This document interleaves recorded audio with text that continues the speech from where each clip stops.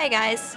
Today, we're going to be exploring how, despite its absolutely horrific and inexcusable nature, Hitler's dictatorship was, according to German law, totally legal. Hitler and the Nazi Party achieved this legal dictatorship by forming local branches of the Nazi Party after the failed beer hall putsch, which eventually saw some members elected into the Reichstag. Propaganda campaigns were used to rally supporters, to the extent whereby in 1932, the Nazi Party was the largest party in the Reichstag. This allowed Hitler, though not immediately, to become the Chancellor of Germany, arguably the most powerful political position in Germany at the time, his power only further enabled by the Enabling Act.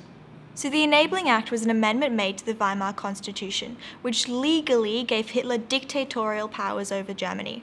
The Enabling Act allowed him to make laws without consulting the Reichstag. Now that's crazy, right?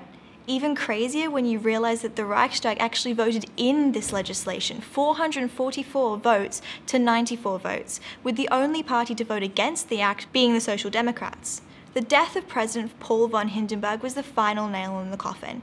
With the help of the German army, Hitler was able to combine the role of the Chancellor and the President, and in less than a month, he abolished the office of the President entirely, becoming the Führer of Germany in the Third Reich. There was no arguing it now. He was the dictator of Germany, and it was achieved through entirely constitutional means.